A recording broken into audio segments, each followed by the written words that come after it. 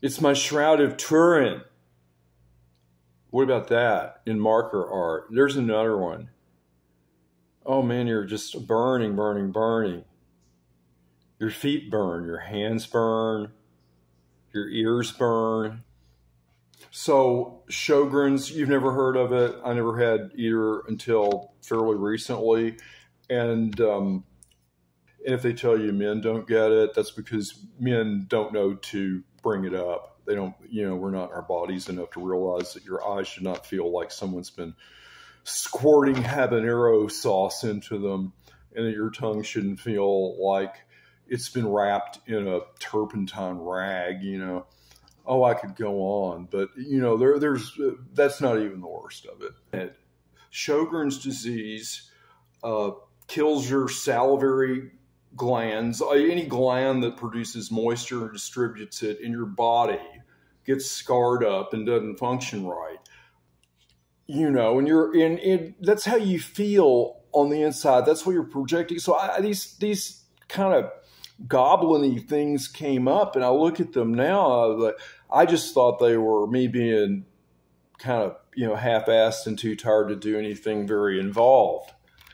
And of course, I think most creative people, if something comes really easily to you, you didn't have to think about it. You just assume that you're slacking, right? And that's usually the best stuff. The stuff you feel is like so derivative, you didn't even think about it.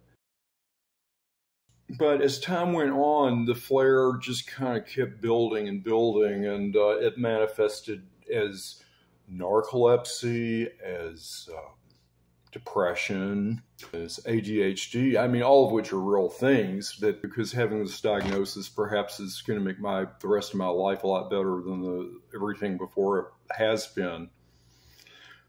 Because your sense of your capabilities shift from day to day. So I'd really like to tell you, though, about how I came into this art thing.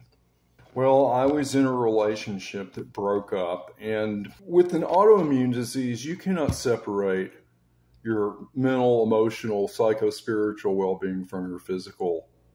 Trauma, when it's activated, if it hasn't been really dealt with, and even the just sort of remnants of one, the husks of a trauma, can really be, they can just come back to life like the husk of a cactus that after rain, the first rain. And I was overcome by a malaise that was not unfamiliar to me, but it hit me with an impact that I hadn't experienced before. It affected not just my speech, but my ability to just keep my thoughts in one zip code. I could no longer write, which is how I made my living. The most alarming thing of all is that I just couldn't get anything going on with music. I just had lost it as I lost my taste for food. I was just hollowed out. And I don't think it's possible to say where one aspect of this began and another ended. So I go down to the art store, and there's a lady named Carol. And I just basically started sobbing and jabbering incoherently. And she sent me out the door with some Pentel oil pastels and a pad and whatever else. So I was taken up with art for a good couple of years. I could not write. I could not speak very fluidly. It was as if I had a stroke, I think. And this is the whole point of art, why we do it. It's not to show other people.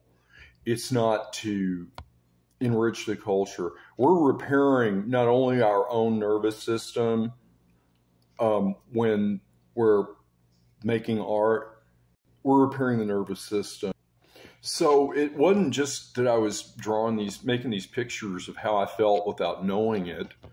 I was in the bardo, that in-between stage that it's the in-between, birth and death. But you don't have to be physically dead to be in that it's dreamlike state of no orientation. And